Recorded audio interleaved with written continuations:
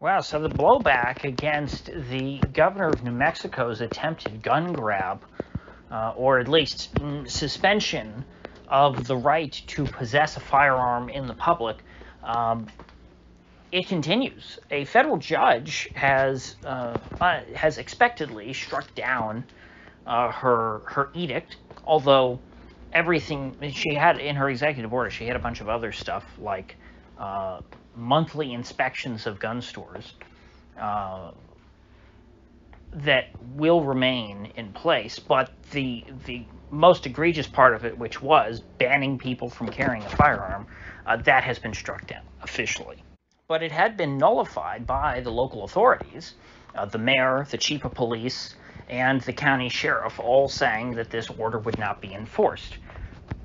And this is particularly interesting because these are all three Democrats in a blue city, in a blue state, standing up against this. There have been demonstrations in the streets while this order was active of people open carrying both rifles and pistols, and I would assume shotguns, in the streets in defiance of the governor's order.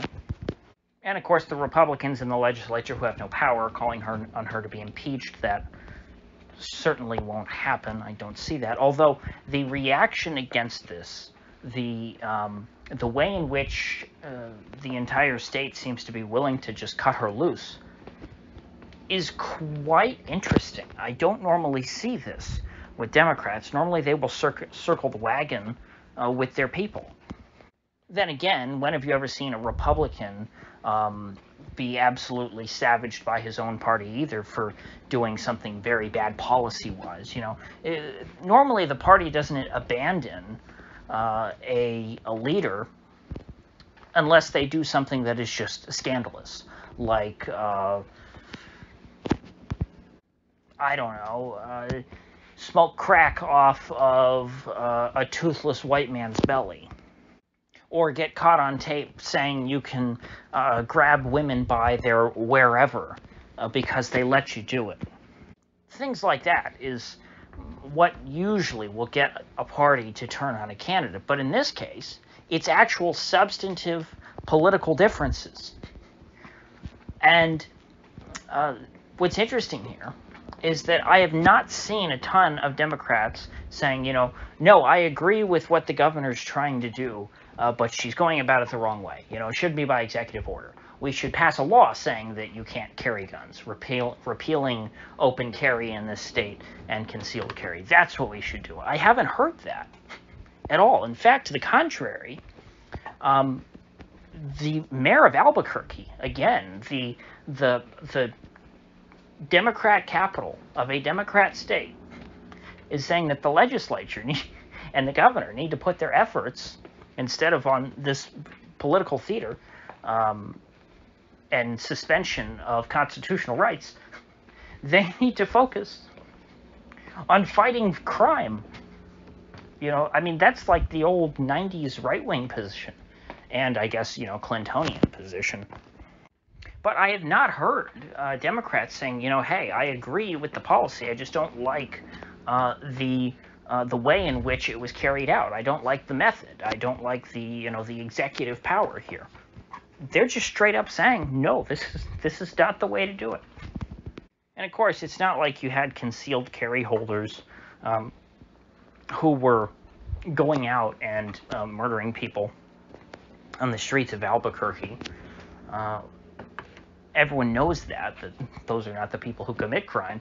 And so the mayor is like enough of an adult to say, obviously these people aren't the problem. We need to focus on the people who are actually committing crime and find a way to stop them. Now, I'm not saying that's going to work either, whatever they come up with. I'm not saying they're going to come up with good ideas, but it's so strange. It's the opposite of what I would have expected. And so, this could just come down to me being out of touch with New Mexico's culture. It could be that New Mexico, maybe it's just like Vermont, where they all vote Democrat, but they like having their guns. That could be the case. It used to be quite common to have Democrat voters who who liked guns. That didn't used to be rare in this country. Now, if you own a gun, you're a fascist. And so I have to admit, I mean, I went into this story just looking for a reason to be a doomer. I mean, it's plain and simple. That was my attitude going into this. And it looked really bad at the beginning. But things are actually working out okay. And to be honest, this is in line with the way I used to think. Like pre-2020, I thought,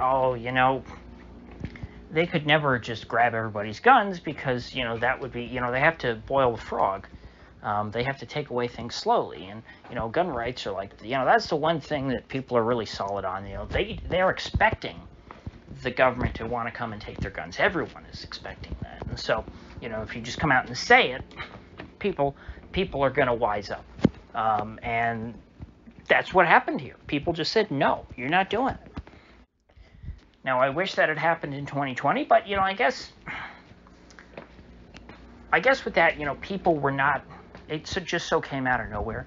Nobody had ever been in that kind of a situation, and so even though it's obviously wrong on its face what happened, people didn't know how to react, and so they went with the flow. It was just the herd mentality. So if nothing else in this country, at least we will still have the Second Amendment. That seems to be something that people care about, which I'm glad. If there was anything that they cared about, that's probably, although it's not good to have no other rights and only have the Second Amendment. But at least as long as you've got the Second Amendment, there is a chance that people could take back their other rights. I mean, at this point, it almost feels like the Second Amendment is in better shape than the First Amendment.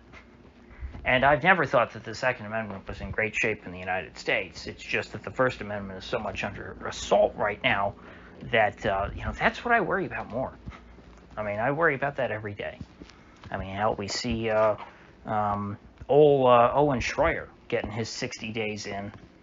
He wasn't the first, and he won't be the last. The Babylon Bee had a pretty funny headline. It was New Mexico governor suspends First Amendment to tamp down on criticism over the suspension of the Second Amendment. But is it really that ridiculous now? I think that she would have a better chance of suspending the First Amendment if she said, I'm issuing an executive order against misinformation and malinformation. Malinformation is my favorite one. Malinformation is correct information that makes the government look bad. I mean, I can't believe that they invented a term like that unironically. Just shows how unself-aware the regime truly is. But Stephanie Lujan Grisham, it seems, she is maybe a sacrificial lamb. Zero Hedge is calling it a trial balloon. I think that's probably a accurate characterization.